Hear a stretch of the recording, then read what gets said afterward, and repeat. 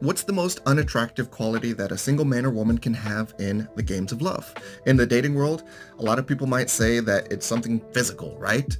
Yeah, physical attraction is really important in the games of love, but here's the thing.